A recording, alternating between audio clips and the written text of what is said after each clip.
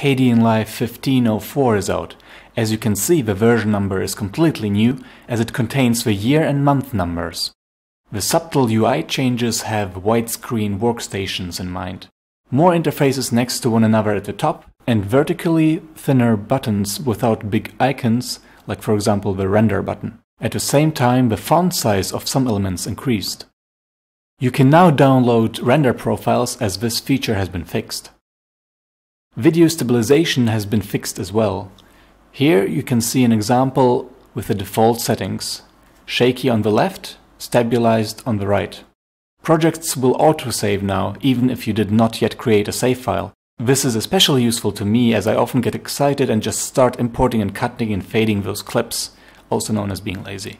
Kdenlive has been on the KDE forums for a while already, but now the bug tracker moved to the KDE infrastructure as well. There will be regular fixes and releases, and perhaps regular OS X and Windows releases in the future as well.